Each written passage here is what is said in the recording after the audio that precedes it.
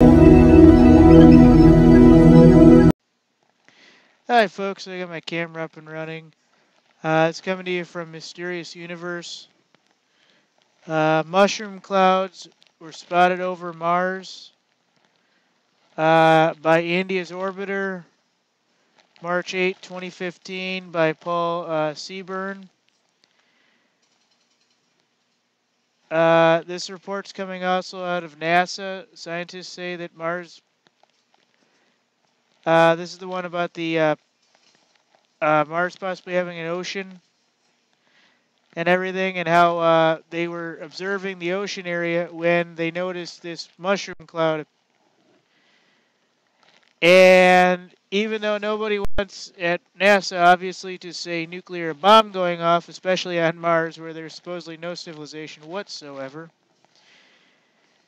Here's a question here.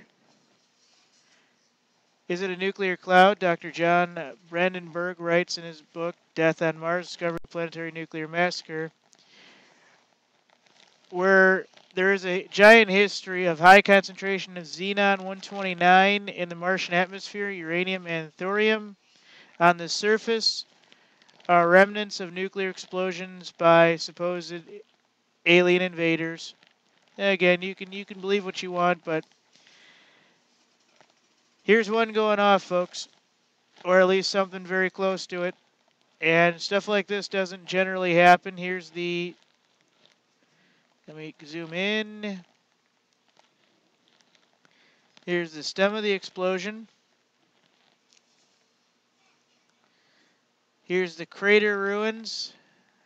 That looks like a good quarter-mile across. And here's the mushroom cloud shadow. Okay, now when compared to this,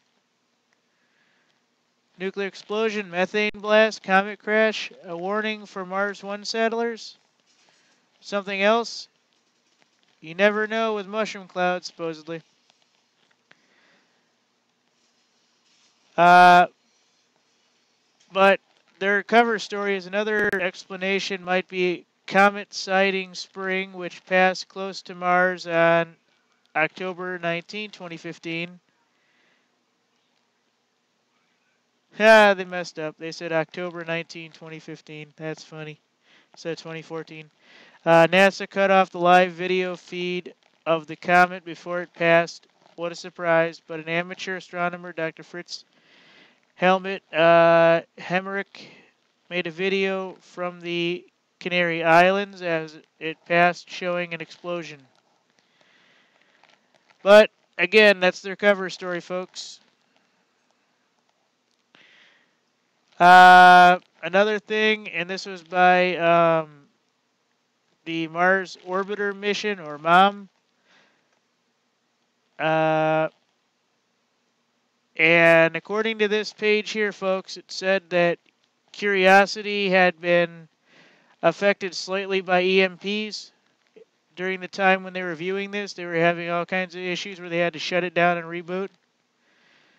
So, I'm not saying it's a nuke, folks, on Mars, but if Curiosity was having problems when this thing was going off near it, what else throws off EMPs but nukes, folks?